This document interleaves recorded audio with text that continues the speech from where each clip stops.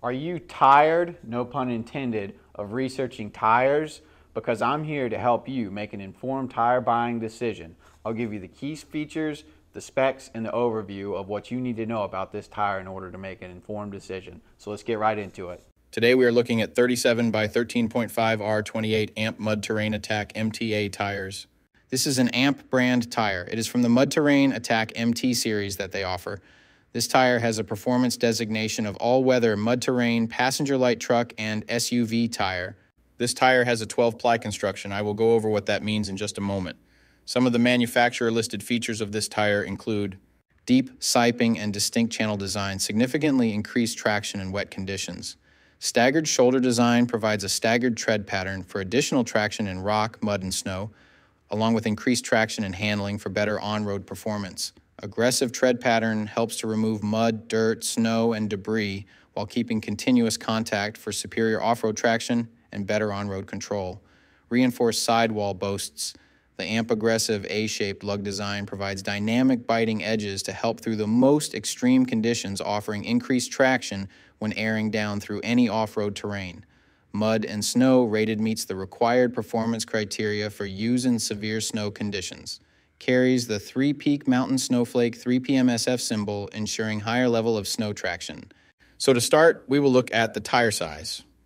This is one of the most important parts, if not the most important part of your tire shopping journey, because if you order the wrong size, they more than likely won't work on your vehicle. This tire size should be showing on the screen right now. So let's work from left to right and break down what these three numbers mean. There's so many numbers on the sidewall. Let me dive into what those mean and what you need to look for when buying your set. The first number represents the diameter of the tire.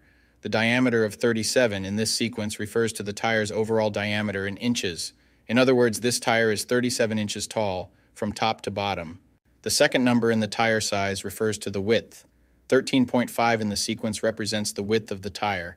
So in this case, when looking at the number 13.5 in this tire size, it means that the tire's width is 13.5 inches from side to side. The third and final number of your tire size refers to the rim size or diameter. 28 is the diameter of the rim this tire will go on. The rim size of 28 in this scenario indicates that this particular tire would fit a rim with a 28-inch diameter. Keep in mind, this number is not negotiable. Unlike the first two numbers, you can't upsize and downsize this part. The only time this number will be different is if you are actually changing the size of your rim. So for example, if you find a fantastic deal on a set of 265/70 or 17 tires, you absolutely cannot use them in place of your current 265/70 or 16 tires, unless you are actually changing the rim size also from 16 to 17. Now, let's get into the other important info on a tire.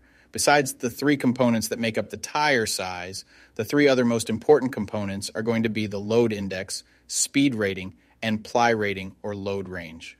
But wait, it doesn't make sense. What do these numbers actually mean? Let me explain that to you right now. So this is where it gets a little more tricky. These three components will sometimes require some additional research to know what your vehicle needs. So let's start with the ply rating / load range. These tires have a 12-ply construction. Each designation represents a different term when looking at a tire. This can directly affect things like max tire pressure, and also plays a part in the next two numbers we are going to talk about. When in doubt of the rating your vehicle requires, in most cases it is safe to go with the same rating your vehicle currently has, as long as it was replaced with the correct spec of tire last time they were replaced. Now let's talk about the other two components, load index and speed rating. Next to your tire size, you will see a number and letter combination like 114Q. The number 114 is the load index. This is the number relative to the weight capacity of the tire. The higher the number, the greater the load carrying capability of the tire. Load index ranges from 0 to 150. If you are replacing your tires, they have to be the same or higher load index, never lower. For example, if your current load index is 114, a tire of the same size with a load index of 117 would work for you, but not a tire of the same size with a load index of 111. If you replace your tires and the new ones have a lower load index, the tire has a higher likelihood of bubbling and eventually blowing out. So make sure you pay attention to this when buying your set. So for the tire we are looking at today, the load index of 114 represents a weight capacity of 2601 pounds. For my metric system using friends, that would be a capacity of 1180 kilograms. Located next to the load index we just talked about, there is a letter. The letter Q is the speed rating for this tire. This is the maximum speed sustainable for the tire. Each letter has a corresponding speed rating approved by the Department of Transportation and the tire manufacturer. Alphabetically, the speed rating increases as the letters advance from A to Z, except for the letter H, which we'll explain in a minute. The most common speed ratings range from L, 75 miles per hour, to W, 168 miles per hour. High-performance racing tires speed rated 168 miles per hour or higher are marked ZR. Originally, tire speeds were just S, H, or V, S being the slowest, H being the middle, and V being the fastest.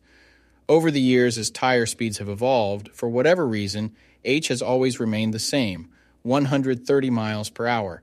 When Z-speed rated tires were first introduced, they were thought to reflect the highest tire speed rating that would ever be required, in excess of 240 kilometers per hour or 149 miles per hour. While Z-speed rated tires are capable of speeds in excess of 149 miles per hour, how far above 149 miles per hour was not identified. That ultimately caused the automotive industry to add W and Y speed ratings to identify the tires that meet the needs of vehicles that have extremely high top speed capabilities. So the speed rating of Q in the case of this tire means that this tire is rated for speeds of 99 miles per hour or 160 kilometers per hour. While speed rating is important in some unique cases, you shouldn't spend a ton of time focusing and comparing tires based solely off of this. While you do want to make sure the tire matches your vehicle manufacturer's specified speed rating, in almost all cases, the speed rating of a tire should always be above 85 miles per hour, which is technically the fastest posted speed limit anywhere in the United States.